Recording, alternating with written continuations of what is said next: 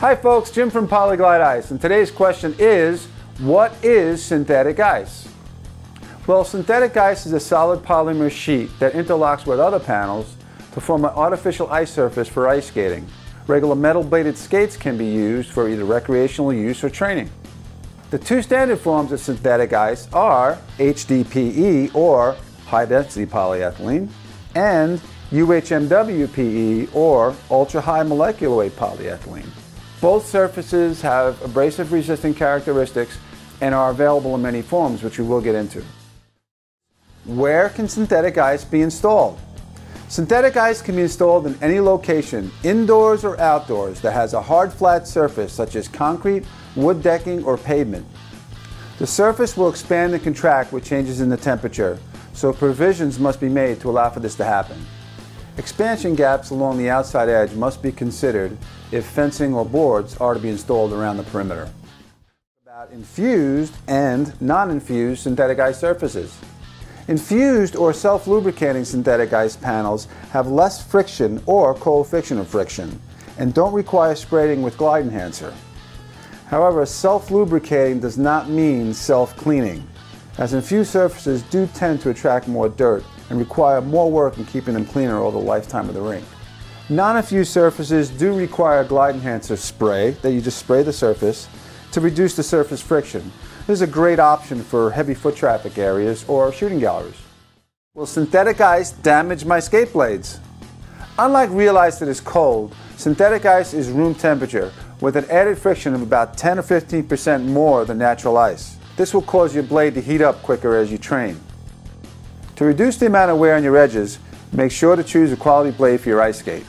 The harder the steel on the blade, the longer it will hold the edge on your skates. Many times blades that come with new skates are okay for natural ice, but not the best choice for synthetic. Will synthetic ice eventually wear out? Well, starting with your skate, every blade has an inside and outside edge that will slightly mar the surface while you're training.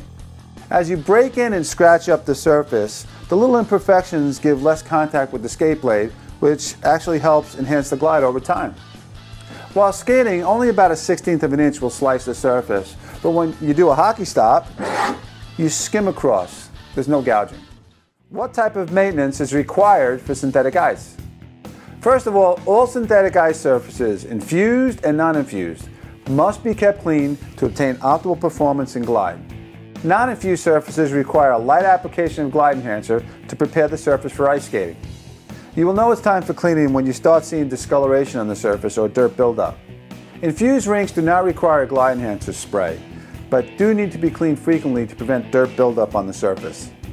Simply apply a concentrated cleaner to the surface to help break up the grout lines and remove the dirt prior to wiping down the rink. How do I know what synthetic ice product to buy?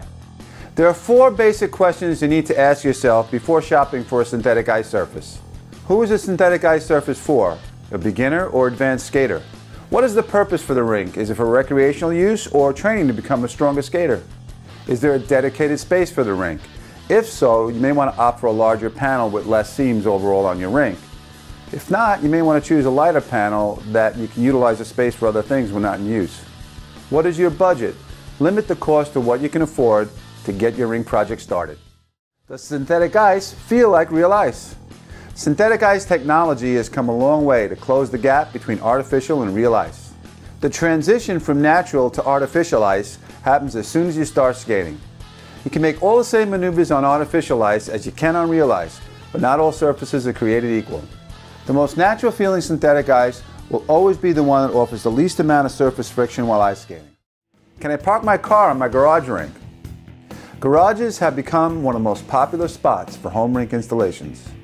Solid core double-sided panels are strong enough to hold a vehicle, but provisions should be made to protect the surface before parking. I would recommend covering the rink with a runner or tarp that will prevent any fluids or grease from dripping onto the surface. For more information, check out our website at www.polyglidesynthetikice.com.